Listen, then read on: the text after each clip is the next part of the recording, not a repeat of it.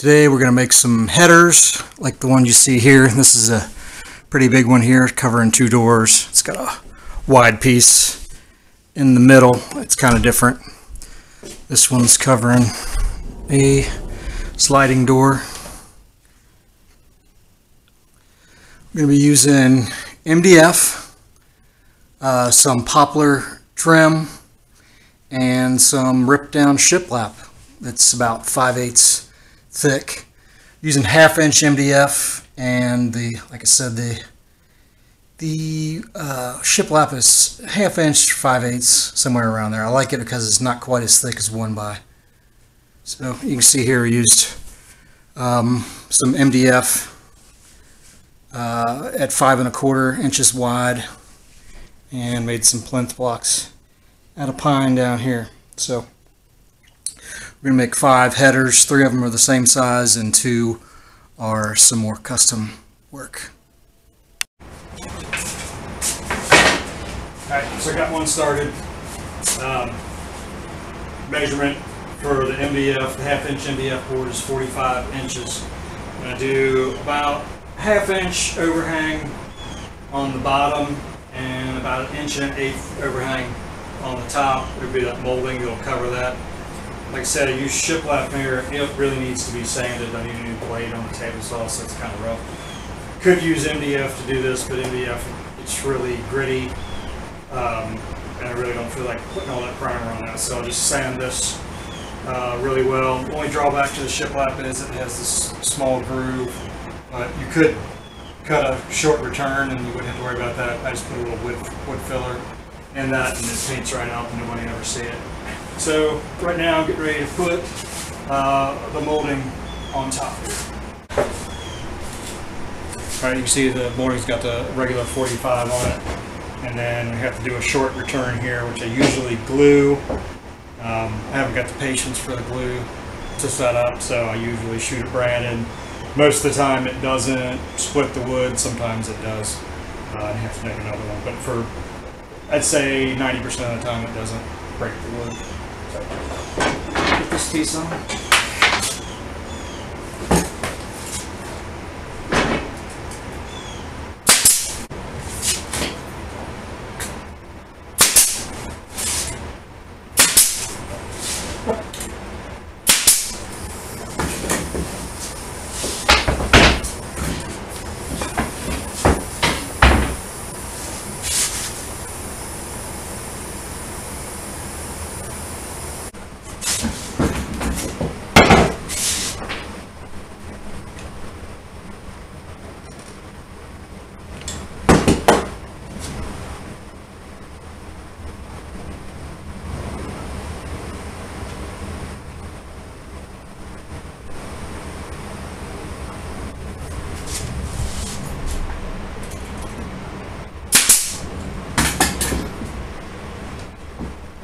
So, like I said, 90% of the time it doesn't split, and you just saw the 10% that does. But it'll hold, and that's what caulk is for.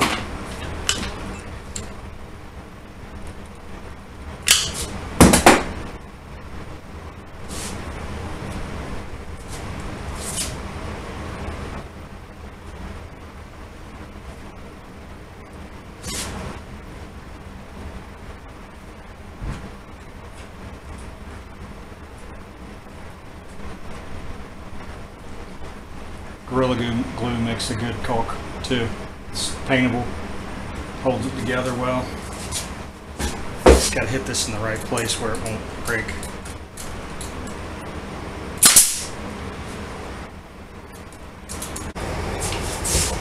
Alright, so pretty easy project that made 5 headers. It's a good example of batch carpentry. Once you got all the components cut, just assembling them is pretty easy. So just as a recap, we have an MDF base here, 1/2 inch MDF. In this case, this one was 39 inches, 6 1/2 inches tall, and then 1.5 inches of shiplap, pine shiplap on top, about 1 1/8 inches on the bottom. I let it overhang about 1/2 inch, on the bottom and probably about 1.1 inches on the top, just to support this poplar molding here. So as you can see, it's pretty basic stuff, and you can caulk and fill this in the shop, or you can caulk and fill it when you're doing the rest of the work, the paint, the priming, and the paint. So I'll show you real quickly here, just setting one of these up, and then what one looks like when it's all painted. So here's a header. It's just been primed, and you can see the MDF legs, 5 1/4 wide. Got the plinth block, which is made out of pine. It's 5 1/2 inches wide, approximately 9 1/2 inches tall on the plinth block. Legs are usually around 6 feet long, and then the headers are going to change with the size of the door. You can see one of the windows here. I just changed out the sill and added the stool there. This is interesting though. It's just as a cost saver, and all we needed to do was just kind of square up the windows. They were in drywall. Just put a piece of 1/4 inch Lul on there. You see some of the plies on that, but that'll be covered when it gets caulked. Ease the edges of the 1/2 inch MDF just to give it a little bit of profile, and we have to take down the curtain rod because we had to get the curtain rods up for just to have some curtains in the window. But you can see here's one of the headers that is going to fit right on top of those legs. And again, here's what the finished product looks like, all primed and painted. Thanks for watching.